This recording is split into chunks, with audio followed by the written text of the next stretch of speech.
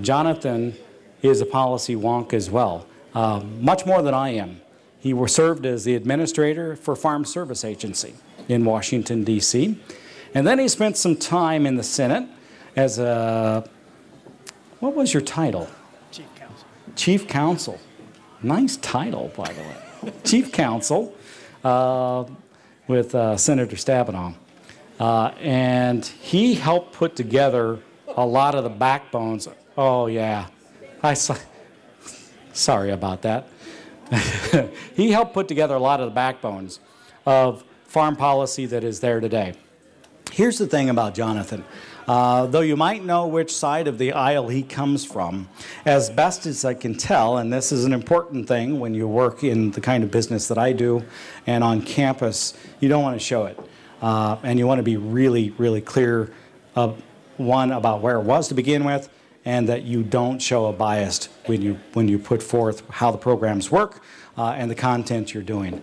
I was a little scared when Jonathan came on, thinking, holy smokes, he might, because it's hard not to, but he might, and he doesn't. I've talked to him enough about farm policy that he does not, maybe every now and then, but for the most part, you're not going to know it. He knows these commodity programs inside and out. So we just passed a farm bill, the 2014 bill. Up front, I will let you know a couple things. Your commodity decision for crop insurance that you're going to make now, that you're making right now, no impact. No impact on that decision. So make that decision however you're going to make it, and I can talk to you a little bit about that. I don't know whether you're going to pass some of Gary Schnittke's thoughts on. I think he probably will. You've got other decisions that are going to come up, and they're going to come up really quickly, and they will have an impact on the crop you're putting in the ground now, or shortly. So they will have an impact on the 2014 crop. Jonathan Coppess is the policy specialist at the University of Illinois. I've talked to a lot of policy folks. He's as good as anybody I've talked to. And I'm not saying that because he's now from the U of I, because I've talked to just a lot. If I call, I usually get to talk to somebody, and Jonathan does a great job. Please give Jonathan Coppess a nice, warm welcome. One other note about Jonathan, you have his PowerPoint presentation in front of you, so you can follow along. The PowerPoint presentation is the white stapled sheet. Jonathan, they're all yours. Thank you, Todd, and thanks for having me out here today. I look forward to trying to give you some, maybe clear the mud a little bit of what's coming up in the Farm Bill, or what we've got in the Farm Bill, and what's facing you all in the coming months. Todd made a good point, and there are two key issues, or two key points I want to make right off the bat. Number one, everything I'm talking about in this PowerPoint, everything I'll talk about today, is based on the statute, the language, the bill that just passed. We are still in a wait-and-see mode for quite a few of the technical details that will have to be worked out by the Farm Service Agency in the implementation process and the reg writing. So we'll update information as we go. What you have in front of you today is what we know today based on the bill that passed and was signed into law. The second issue, and Todd hit on it exactly right, while there are decisions, and this is complicated and it's a bit complex, and the decisions all start for the 2014 crop year when it comes to Title I commodity programs, you can relax a little bit. Number one, we're not going to see these regulations for a while. In fact, I think the Secretary of Agriculture just last week said sometime this fall. We're not making these decisions today. We're not making them tomorrow. More importantly, these decisions, while they apply for the commodity programs, do not impact 2014 crop insurance. So just kind of keep that in mind, that you've got time. We can work through this. We can learn through this because it is complicated. Louder? Yes, but I'm talking to Mike behind you. Okay, so with that, you've got the PowerPoint slides in front of you. I'm going to run through these quickly and hopefully leave enough time as possible for some questions. But as we know, this bill it took a while to get done. We have some complexity that has come out of that. So bear with me a little bit because it is without a doubt a lot more complex than what you're used to. Right off the bat, the one thing you guys probably all know, direct payments are gone. There will be no direct payments for the 2014 crop year. Those are out. The countercyclical program, the acre program, the SURE program, none of those are in place. We have instead a suite of programs with new acronyms, new names, but some familiar aspects. So we're going to run through those. One other upfront note, the Marketing Assistance Loan Program that's been there for many, many years, basically as it was in the 2008 Farm Bill, is continued for corn and soybeans and wheat. So no real changes in marketing assistance loans. Of course, those loan rates are very low, $1.95, I think, for corn, $5 for soybeans. So we'll kind of hope we don't even have to talk about the loan rates because we don't want to get down that way. And based on the earlier panel, I think we got good information on that. The other key thing, there's a new crop insurance product, the Supplemental Coverage Option, SCO. You may have heard about that. It is not in place for this year. SCO will be in place at the earliest for the 2015 crop year. So SCO, stay tuned on that one as we learn more. Also, payment limits and eligibility requirements. Just two quick notes on that one. You've got a $125,000 overall cap on payments out of Title I.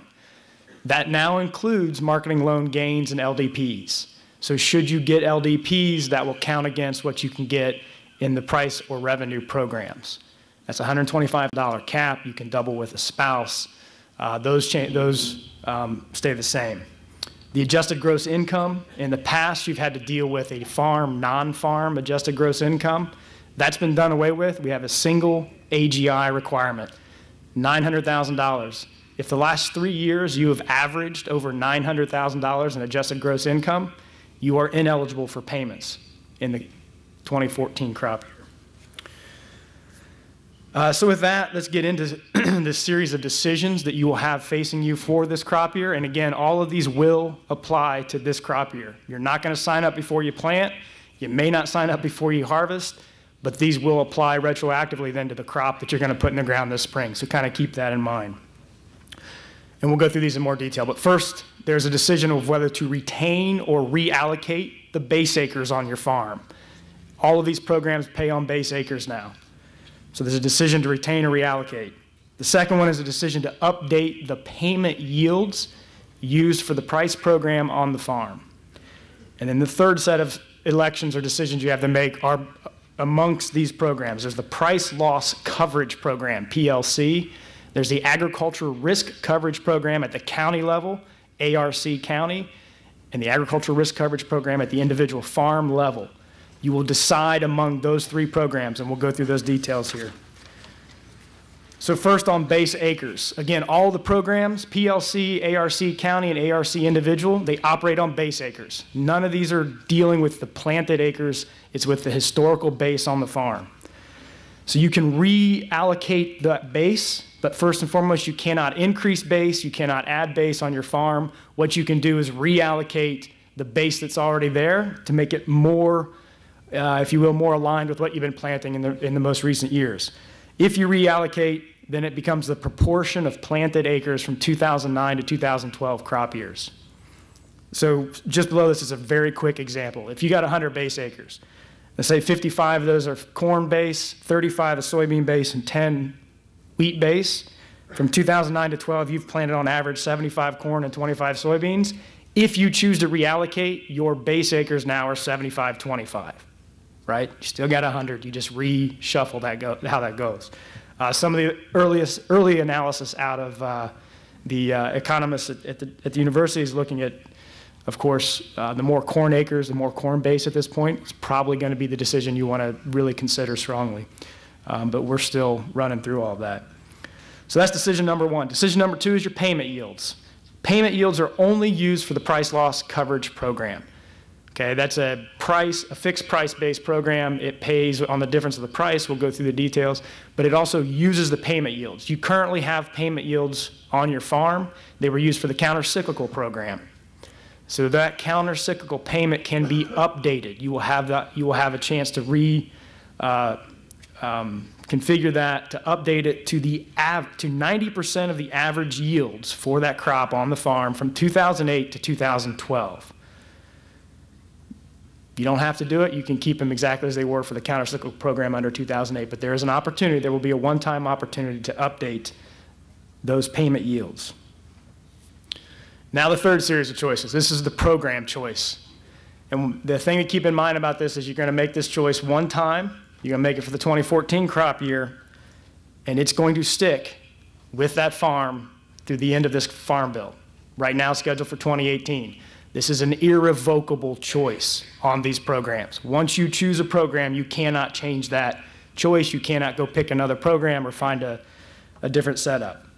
There's also language in there, and we'll have to see how FSA implements it, that will preclude a reconstitution of your farm in order to get around the decision or the election you've made. So for each program crop on farm, you can choose either the price loss coverage program or the county ARC program, the county revenue program. Or for all of the program crops on the farm, you can choose the individual ARC program. The individual program is an all-in program. If you choose it, all the crops on your farm, all the crops you have base acres on the farm are included in that, and you'll see the calculation as we go through this.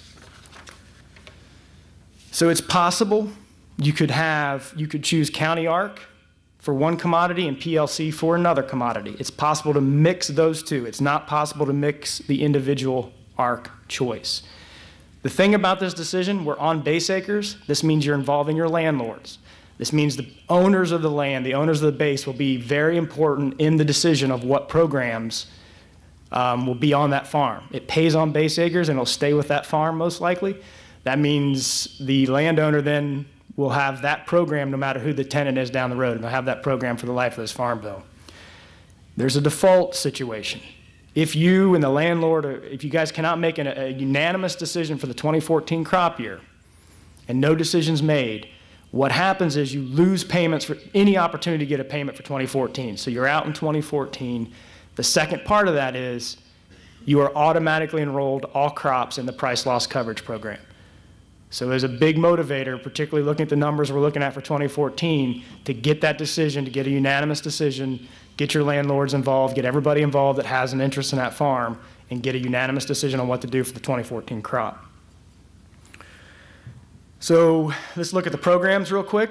The first one we're going to look at is the price loss coverage program.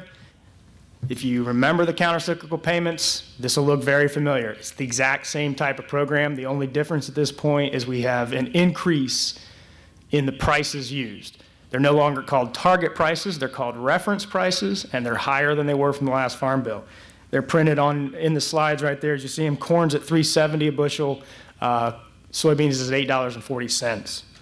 So this program triggers a payment anytime the market year average price. That's the 12-month average price for the prices received by farmers in that 12-month marketing year.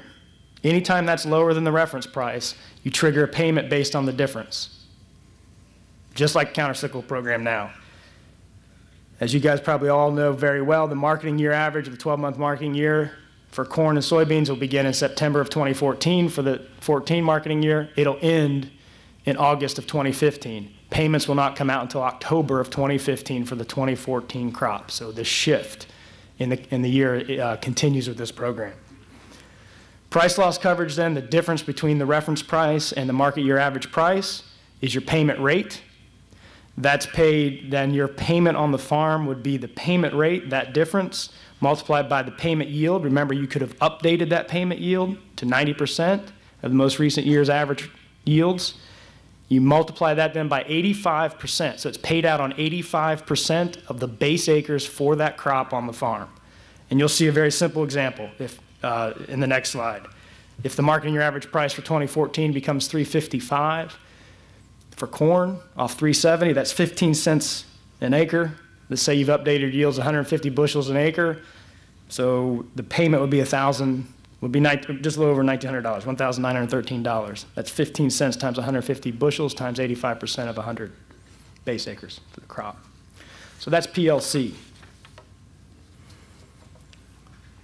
Now we enter the world of the revenue programs. And these are much more complex. So bear with me as we try to work through the calculation and understand it.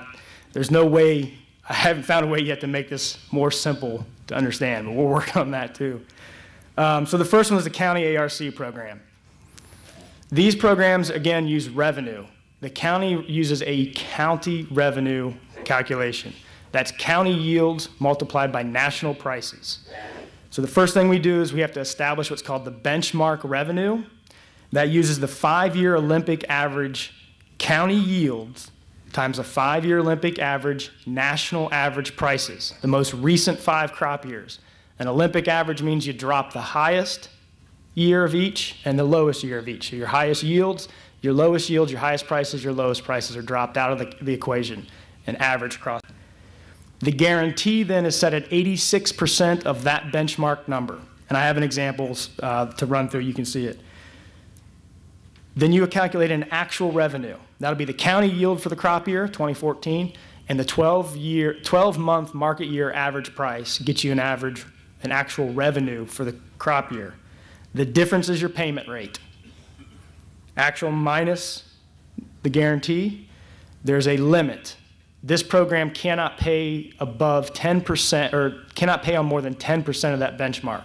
So it's capped. In essence, this covers from 86 to 76 of the county revenue, 86 to 76. So high-end coverage. The payment for this one then is on 85% of the base acres as well. So similar to the PLC, you're 85% of the base acres for that commodity. If you go to the next slide, you'll see a benchmark revenue calculation for county ARC for corn in McLean County, Illinois. 2009, 10, 11, 12, and 13 are the most recent 5 years. So 2 features that you need to know that happen in this calculation, we have plugs. Any year in which, any of those past 5 years in which the yield is less than 70% of the transitional yield, you use 70% of the transitional yield plugged in there. Any year in that 5-year calculation where the national average price is below the reference price, you plug in the reference price. And we actually see that one. 2009 was 355, the market year average. So you plug 370 in for the 355. And as you see, the ones that are bolded through there are the ones that are used in the Olympic calculation. So you've got 370, 518, 622, 689, and 450. You only use the 2013, 11, and 2010 prices to get your 5-year Olympic average. County yields, again, you're only using, you're dropping the highest and lowest. In this case, you're using 2009, 10, and 11 yields. That gets you a benchmark revenue of $910 an acre for corn in McLean County. 86% of that is $783. That's your guarantee. So let's assume that 2014 market year average price for corn is $3.90. We'll take a trend line yield for the county at 180 bushels an acre. That would calculate to $702 of actual revenue. Compare that to your benchmark, compare that to your guarantee. What you see then, the guarantee is $783, and the maximum payment per acre that could happen is $91. That's 10% of the 910 revenue. In this case, what we see would be, in this example, would be $81 an acre would be the payment, and that would be paid on 85% of the base acres for that commodity. So if you had 100 base acres of corn, that's a $6,852 payment, 85% of the base. So the difference between the 5-year Olympic averages that set the benchmark and the actual revenue triggers your payment and triggers your amount of your payment. That's county ARC. If you want to see soybeans, there's an example of soybeans as well. So I'm going to jump to the individual ARC program unless there's any major confusion right now. Yes, sir. But you have to say you get $80 an acre, but that's all predicated on the 125,000 cap. Right. So that $81 an acre will cap out at $125,000 for you, the individual. So you cannot get more than $125,000 in payments, but it's still at 80. If these numbers were the ones that were to be a 390 price and 180 trend yield, or 180 yield for that county, remember we're using county yields, national prices, your payment rate would be $81 an acre. But yes, the payment limits could come into play if you're above $125,000 in payments. If you have a loss of corn and beans, is that $125,000? All inclusive. All of your payments would be summed up, and they cannot exceed $125,000. If you're farming corn, wheat, soybeans, if you got a farm down in the south, it's cotton. Yeah, unless you're growing peanuts. Peanuts is the only one that has a separate payment limit. The rest of it applies for all. So that's the county ARC program. The next one is even more complex. It's the individual ARC program. And before we even get into the calculations of how this works, I need to make a couple notes up front to you. First and foremost, remember this is an all-in program. If you sign up for individual ARC, all the crops on your farm have to be in that program. You cannot use this with the other programs. And the reason is because it operates on the sum of all those crops. You're actually using multiple crops to calculate your revenue numbers. The calculations are also based on the producer's share of production on all farms in the state that are enrolled in individual ARC. So you, the producer, multiple farms in ARC, they're calculating your share of each of those for your payment. A lot of details will be worked out on that by FSA to see how that operates. Another note is that the crop year, so the 2014 crop year for individual ARC, what you plant in that crop year does have an impact on how the payments, how the benchmark, how the revenue numbers are calculated. It's used to weight those calculated numbers. So, and we'll see this in an example. But in essence, what you plant in 2014 will change your numbers even in the historic 5 years, because what you're trying to do is compare apples to apples. So you don't want somebody triggering revenue payments because they just didn't plant soybeans one year and the revenue dropped out based on that.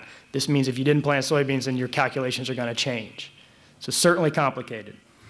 So let's walk through the calculations for individual ARC. Oh, finally, one last note. Individual ARC pays on 65% of the base acres for all the commodities. Again, we're summing this up across all commodities. PLC is on 85% of the base for the commodity. County ARC is on 85% of the base for the commodity. PLC is 65% of all the commodity base on the farm. So the calculation.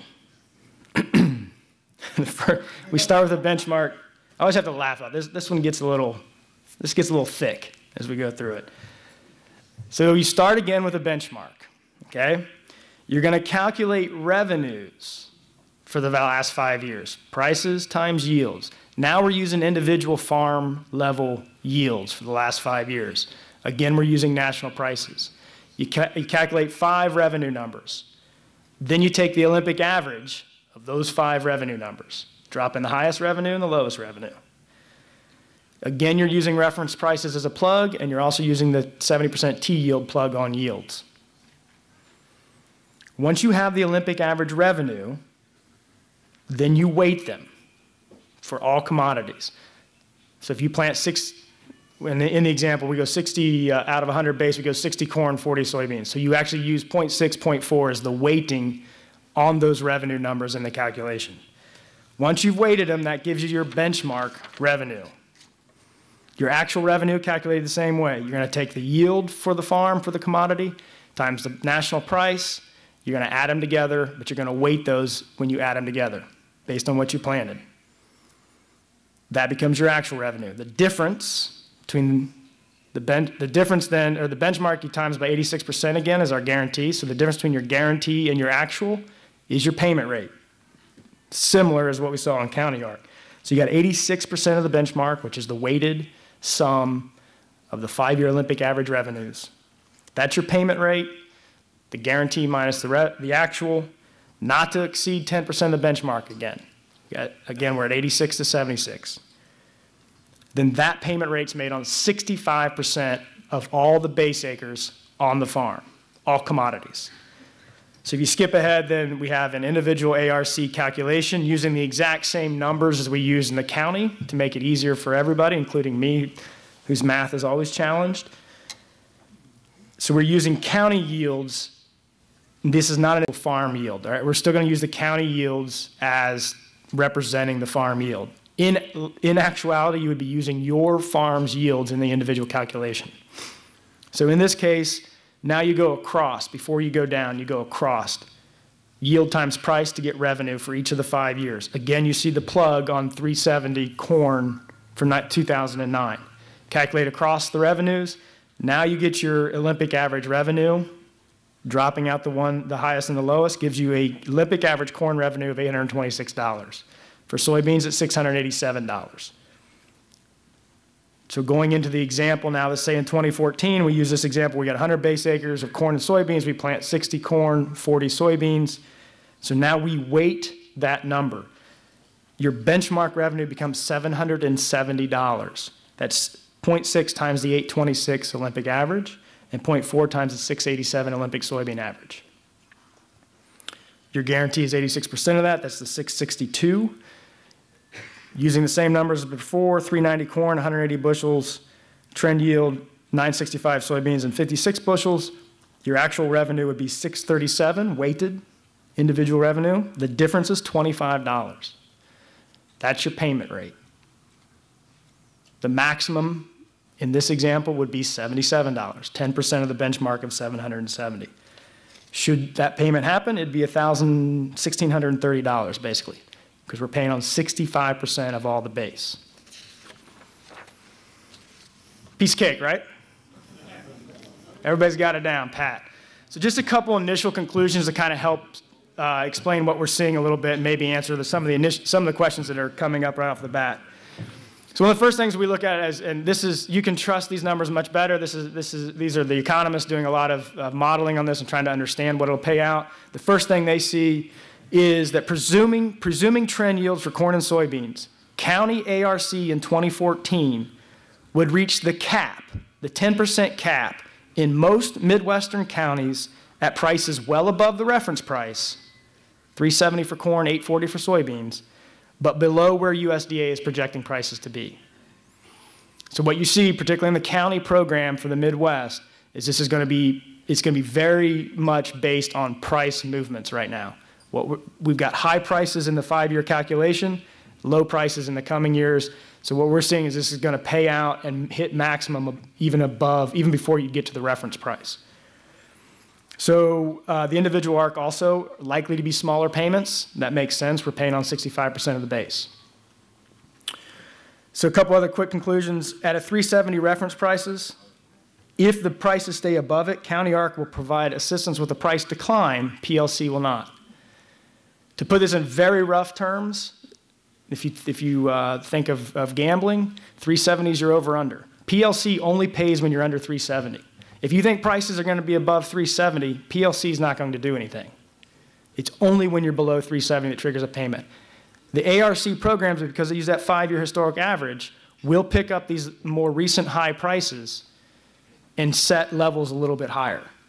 Now, the difference is that's a 5-year moving average. Over the course of time, that guarantee could get lower if prices go down and stay down. So really this becomes, your decision becomes how bullish or bearish are you on the market over the next 5 years. If you think prices are going to tank and stay down, and one of the estimates we have here is that if you think it's $3 or less, PLC might, not saying it will, it might provide more assistance. What it's likely to do is to provide assistance in years 4 and 5 if it stays down there, where the ARC calculation will move you out because it'll readjust to that market price. For soybeans, nobody's predicting the PLC program, nobody's predicting anywhere near that 840, so there's no expectation that PLC will pay for soybeans. So again, the big thing to keep in mind is right now, looking at this, because we have high prices in the last 5 years, is what are your price expectations going forward? What's your marketing strategy? What do you need to see in your bottom lines, in your farm operations, and how you work through those calculations?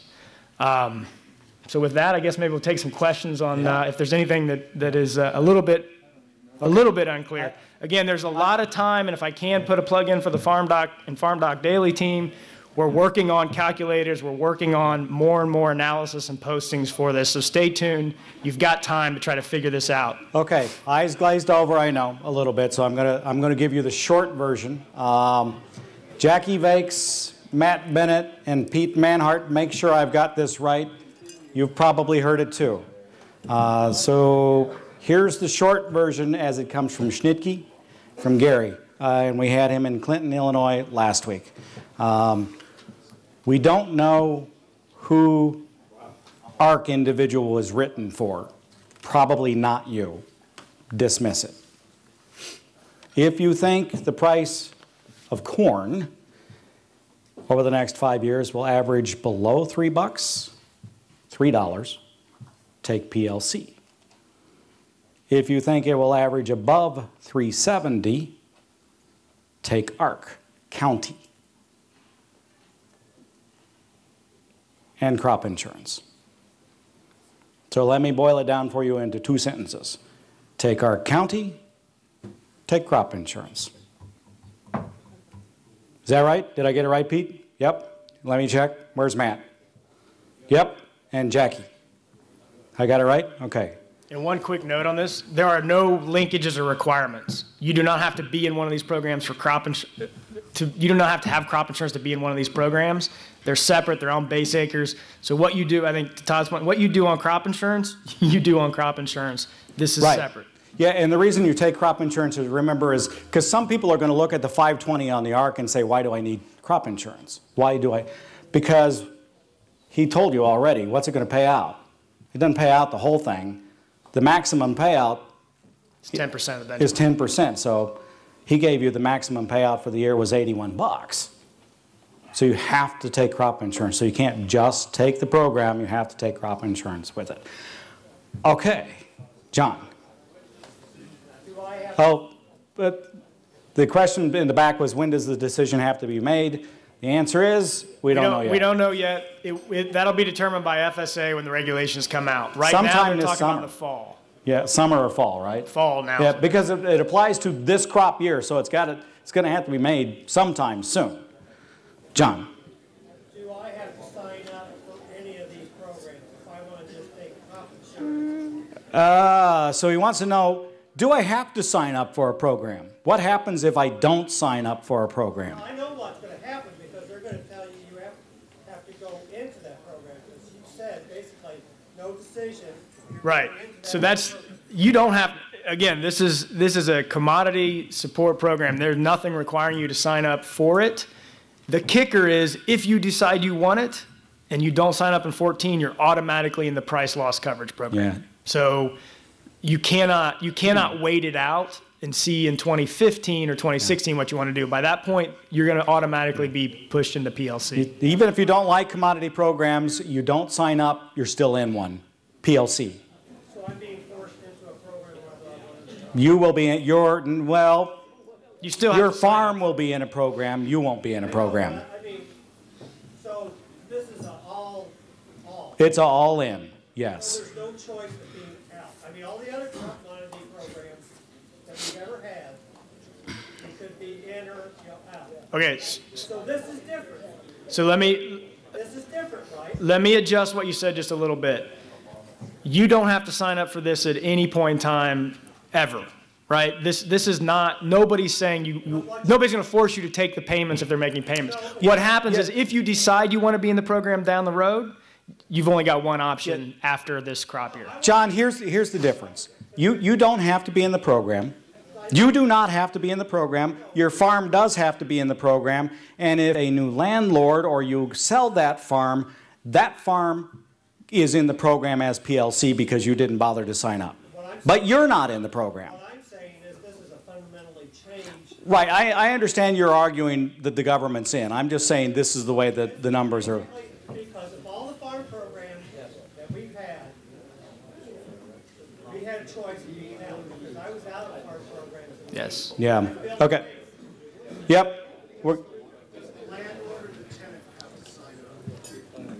Oh, who signs up, the landlord or the tenant? So that's a great question. The first part of the answer is the regulations are going to have to determine exactly how that works. What the statute says is that the landlords and tenants have to agree on the decision. The statute says the producer makes the decision in agreement with the landlords and everybody else involved. So there's going to be some weird, they're going to have to figure that out. Sure. Likely that's part of the decision between landlord and tenant, who has the signature authority, for example, and things like that. Yep. But the landlord's going to have to be a part of that decision because it's on the base acres for the farm. And because it's on FSA farm, you can actually have some farms where you're in PLC, some farms where you're in FSA, but everybody who's actively involved in the farm has to agree on which program.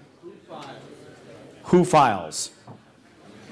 Who files? Landlord, That kind of the same, depending on how they set it up in the regulations. The statute says producer producers make unanimous decision. That term includes landowners. So it's going to be whoever's going into the FSA office in general.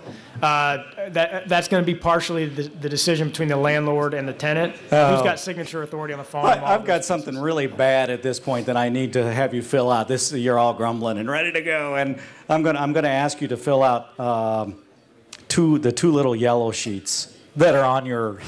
This is a bad time to ask how many acres, isn't it? We kind of, in order to make revenue beyond what we ask you for as our listeners, we do sell underwrites from time to time, and those folks want to know who we're talking to. So when you fill out the golden colored sheet, we'd like to know kind of how many acres and a couple of other questions there, so that when we go to the underwriters, we can at least tell them about our listenership. It doesn't have anything to do with you, so you can fill it out and keep it with you. And bring it to the lunch line, and you're going to turn it in with your yellow ticket. The ticket, by the way, you have with you, that little ticket that we gave you, the little yellow ticket, that's your lunch ticket. So you're going to hand that in. And then there's another one, Jackie Vakes from Stuart Peterson handed out. There's a smaller from Stuart Peterson yellow card. And if you want to be entered in the drawing, I think Jackie's got a drill that she's given, a power drill of some sort. I think it says it right there on it. If you want to be entered in that, then take that up, and you're going to turn that into the basket too. But fill all of those out, and you're going to turn them all in at the same time. Okay, next question here. I understand it doesn't affect 2014 crop insurance. What's it do from after that? Oh, right, because he didn't talk. So this does not affect 2014, your crop insurance decisions, the commodity program decision, but it could impact the 2015. Well, the one impact on crop insurance of this decision, whatever crop is in county ARC or ARC, or if you enroll your farm in individual ARC, you are ineligible for SCO for that crop or that farm.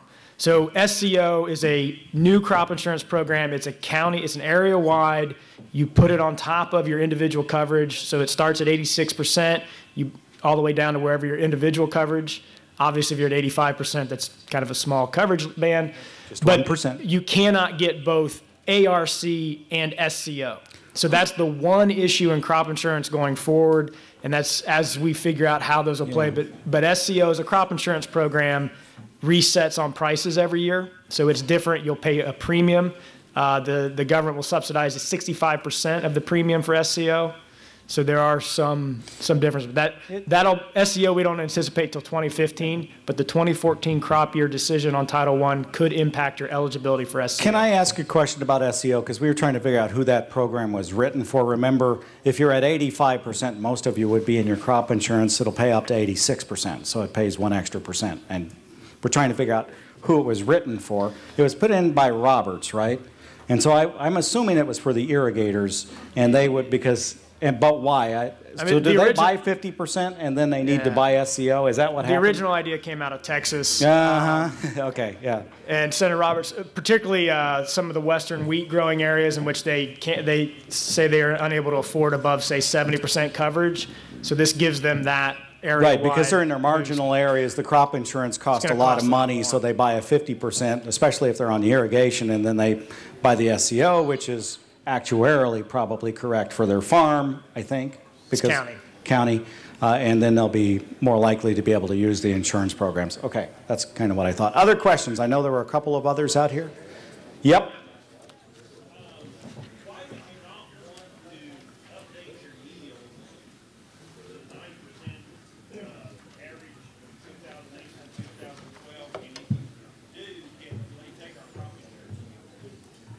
So the question is, and I'll answer part of it, but I don't know why you wouldn't, about updating, because you're going to update yields and base acres. They're individual decisions.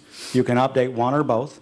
Schnitke said the other night, on your base acres, whichever, if your current base acres for corn is higher, if your old base acres, the base acres you now have is higher than your last set, I got to think about how to say this correctly. Whatever gets you more corn base. Whichever gets you more corn base, that's the one you're going to do. So if the old base is more corn acres than the new base, stick with the old base. The question then was on yield. Yeah. So the payment yield, so first off, it's only used for the price loss coverage program. That's the only time the payment yield is used. There is an outstanding question that will have to be answered by the department in the regulations about who all can do it. I don't know why you wouldn't update your payment yields if you can, just because that now is the record on the farm. So it would seem to get to 90% of the most recent yields, you'd update it even if you're not going to take the PLC program. But the caveat being, we don't know if FSA is going to limit that decision. Right now, that's been something is being discussed. We haven't heard a final response. The only reason you wouldn't, frankly, is if your yields have been lower over those years than what your payment yield is, which is, I would imagine, highly, highly unlikely in this part of the country.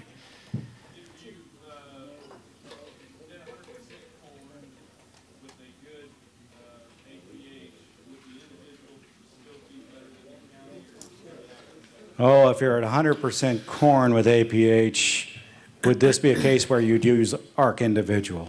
Is that the question?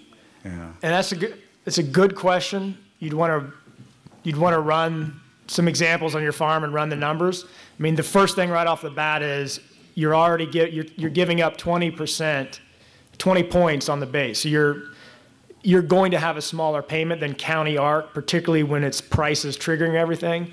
The individual ARC program is really designed for that, where you've got a lot of yield variability.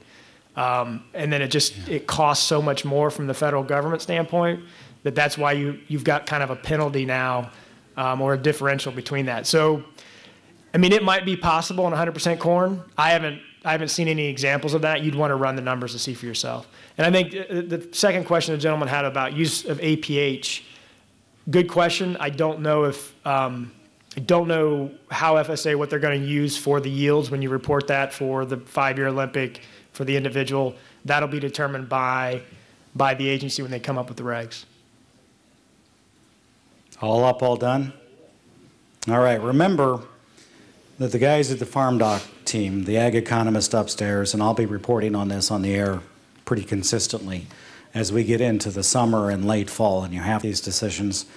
They may discover at some point something that changes the two simple sentences: take ARC, take our county, take crop insurance.